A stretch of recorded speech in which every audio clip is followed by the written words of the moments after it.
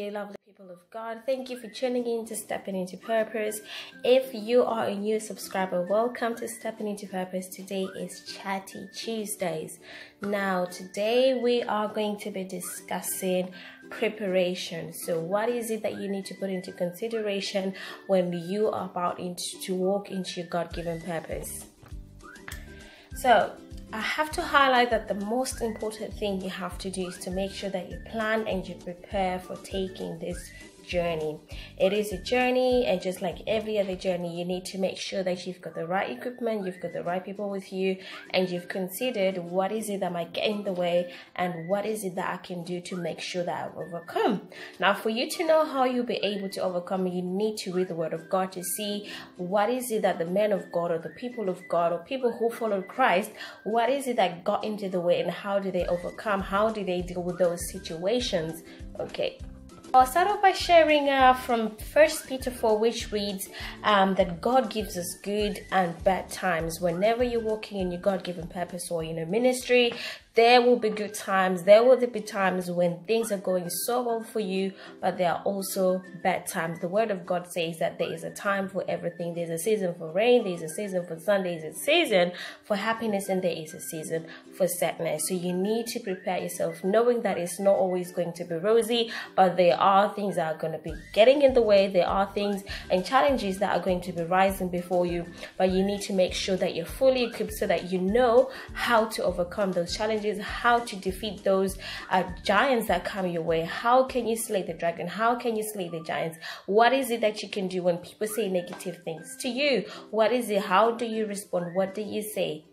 If we look at Ezra, Ezra, he prepared his heart. It reads in Ezra 7 that he prepared his heart. So he set his heart to study the law of God, to practice it, to teach it, its statutes and ordinances in Israel. So he devoted his life in studying the law before he went out there to do what he was called by God to do. So you need to make sure that you're preparing your heart, indulging in the Word of God day and night, meditate upon the Word of God so that you'll be able to listen and follow the instructions of God. He devoted his life, so which means he isolated himself. You need to make sure that you isolate yourself sometimes, especially when you're preparing to do what God has given you to do. Isolate yourself, put yourself away, whether it's social media, it's friends, whatever it is that might get in the way, whatever challenges that might arise, you need to make sure that you isolate yourself to prepare your heart, to devote your life, to set your heart to study the law of God. I was watching one of these videos, and one of the ladies was explaining that the law of God, it means that it's the standards of God. What are God's standards? So if you were to walk into your God-given purpose, what sort of standards are you expected to meet? Okay, so do not be afraid of what will happen to you. Yes, going back to what we just spoke about, hard times will come. Hard times will come. What does that mean? The devil will put you to put some of you in prison. He will test you and you will suffer for so many days, but be faithful. The Word of God says this rainy season will come. Challenges will come, but be faithful. Be faithful. Even if you have to die, you have to prepare yourself for death. It could be physical death, but also spiritual death.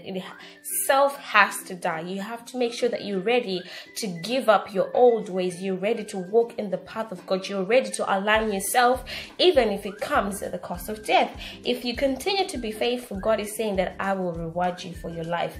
Okay, if you look at the Revelation, Jesus Christ, who is the Son of God himself, who is God himself, people made fun of him. Even his friends left him. He was a man who suffered a lot of pain, sicknesses, and he was treated as someone of no importance, like someone people will not even look at but turn away from in disgust. This is what we are supposed to be expecting when we are walking in our God-given purpose. For the Word of God says that we are not superior than our Master, who is Jesus Christ. So if he walked that, then we are supposed to suffer the way that he suffered. So he is saying people make fun of him. So who are you for people not to make fun of you when Jesus, the Son of God, who is God himself, who was made fun of by people, you are more likely to go through a a same thing or similar thing. His friends left him. This goes back to isolation. When you are doing what God called you to do, you are most likely to have some people walk out of your life because they do not align with your purpose. They are not going along or getting along with what God has placed in you. Some friends, they push you into doing things that are against the will of God or against His word. So it means that there will come a time when people will have to walk away from you, or God will have to isolate you from the other people. God was treated badly by force. He was taken away by force and judged unfairly. People will judge you. Definitely. Not everyone is going to agree with what you're saying. Not everyone is going to agree with what you're doing. Not everybody is going to agree with your vision or even understand it. But it's okay, okay? He was buried among the wicked. Women lost loved ones. People were tortured. Others were tied up, put in prison. They were killed with stones, cut off in half. They were killed with swords. And the only clothes some of them had were sheepskins and goatskins. They were poor, persecuted. They were treated badly. God was pleased with all of them because of their faith. This is what some of the men of God or women of God went through when they were walking their God-given purpose, when they were following Christ, they were studying the law and doing, saving the sinners and asking people to repent. This is what they went through. They were put in prison. In this day and time, it might not necessarily mean the same prison that was referred to a couple hundreds years ago, but it might mean certain prisons, for example, spiritual prison. It might mean that people may put you in a box, people may judge you, may put you in a certain prison, in a mindset. Maybe you're going crazy, or they might give you labels. There might be a stigma following around you. Prison can mean different things in this day and time. They were killed by swords. Words can kill you. Words can destroy you. Certain people can react in a certain way that might kill you. But God is saying that He was pleased with all of them. They suffered to make sure that the gospel was spread. They suffered for the good news of the Lord, so that sinners were saved, so that people repented and they did not live their lives of sin. But God was pleased because of their faith. We all have these great people around us who are examples. You need to make sure that you're studying and preparing yourself for the word of God, so that you see who went through what is it that came in their way. They are examples, so that when you face a similar situation, you will know and you have a rough idea of what is it that you should do in order to overcome. It also says, don't be surprised when people of this world hate you. You will be hated. You will be criticized. You'll be persecuted. You will be, all sorts of things will happen to you, because people of the world hate people of God. They do not hate the people. They hate the people of God. Why? Because the enemy does not want you to do good things, does not want you to walk in your God-given purpose. He does not want you to live a righteous sin. Making matters worse, He does not even want you to help others live a righteous life. So the world will hate you because the enemy is the one who hates good things. He's the one who hates when people turn around from doing the things that are against the word of God. So he will make sure that certain people will turn against you. Going back to my videos that I did on Saturday, where I spoke about Peter and Paul and Barnabas, actually, when they migrated to another city where God had called them to do certain things. And after they had turned a lot of people around, so this is when they were persecuted and they were thrown out of the city. They shook off their dust, they moved on. You need to watch that video. I'll put the link in the description box. But the world will hate you, but you need to shake off the dust and you need to move on. Okay? If God wants you to suffer, you should trust your life to Him. So if it means He needs you to walk and to get to the deepest part of the waters, you need to have trust. Trust comes with reading the word of God. Trust comes with devoting your life to read the word of God, so that you understand. Knowing God increases your knowledge, and when it increases your knowledge, it increases your wisdom. Going back to what I was saying, servants are not greater than their masters. If people treated me badly, they will treat you badly too. If they obeyed my teaching, they will obey yours too. They will do to you whatever they did to me. Why? Because you belong to me. So if you move into John 15, He's saying, I am telling you these things, all of this now to prepare you. The truth is, you will cry and you'll be sad, but the world will be happy. Your sadness does not make the world sad, because the world hates you, remember? But the world will be happy. You will be sad, but then your sadness will turn into happiness. Okay, be brave, you have defeated the world. Be brave, you have defeated the world. Whenever you're going through tough challenges, it is like a woman who is giving birth to a baby. She has pain because her time is come. But when the baby is born, she forgets the pain. She forgets that because she is so happy that a child has been born into the world. It is the same with you now. You are saved, but you will see again and you'll be happy. You will have joy no one can take away. God says, I have told you these things so that you can have peace in me. In this world, you will have many troubles. Other point I'd like to highlight is, what are we to do so that we may habitually be doing the works of God? And God is saying, in order for you to do the work of God, you need to believe, you need to adhere to, you need to trust in Him, you need to rely only on Him and have faith in whom He has sent you. Okay, faith is built when you read the Word of God, when you hear the testimonies of other people. Make sure that you always put your trust in God. Tell Him all your problems. God is your place of safety. People cannot really help you. You cannot depend on them. They will always let you down, but God will never let you down.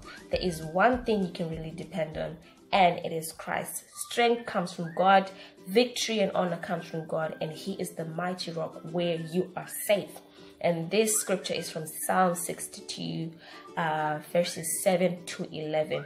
He is the mighty rock where you are safe. Dwell in the Word of God. Dwell in His ways. Dwell in His law.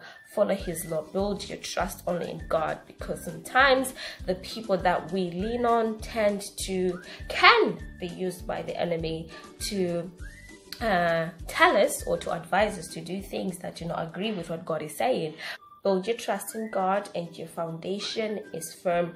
God will start placing certain individuals in your life who will help you in this journey that you're on, which means you will start losing friends, as we've just highlighted, and new friends will start coming your way. They will build you. The Word of God says iron sharpens iron. Okay, but you still have to be careful. So this is when you are supposed to be praying for the spirit of discernment, because, for example, if you look at the example of Jesus Christ, when He was telling His disciples that He was going to be crucified, and Peter said to Him, he said, God save you from those suffering, Lord. That will never happen to you. I'm sure Peter was saying in a way of saying, God, you can go, you cannot die. But you know what? Jesus said he had the spirit of wisdom, understanding, knowledge, and discernment. And He said, get away from me, Satan. Some people will seem like they are comforting you, or they're good for you, or they're for you, but here they might be against you. Yes, you might need to go through it, and then you've got another person who might say to you, oh, you don't need to do that because you're God's child. This and that should not be happening to you. You're not supposed to be going through certain things because you're the child of God. But you're supposed to discern, is this God speaking? Is this, does this agree with the Word of God? The Word of God has taught me that I will go through sufferings, that I will cry, I will be sad, but it has taught me that I will be happy. So maybe what I'm going through is only seasonal, it is only temporary, but I will overcome. Okay, here we'll also read further Jesus saying, you are not helping me. You don't care about the same things God does. You only care about the things that people think are important. Okay, so you need to be careful. Pray for the spirit of discernment, and you need to be spiritually sensitive of the people that are around you and those that are going to be trying to be giving you some advice and help. Okay, so we are still on the subject of friends. In the Word of God, it says you must not marry other nations. If you do, they will cause you to follow their gods. But Solomon fell in love with his women. His wives caused him to turn away. So Solomon had 700 wives, and his wives caused him to turn away from God. When Solomon was old, his wives caused him to follow other gods, so he did not follow the Lord completely as his father David. Okay, if we all understand law, it says you go into bed with the wrong person. Does it mean sexually? No, it just means that you made a deal with the wrong kind of people.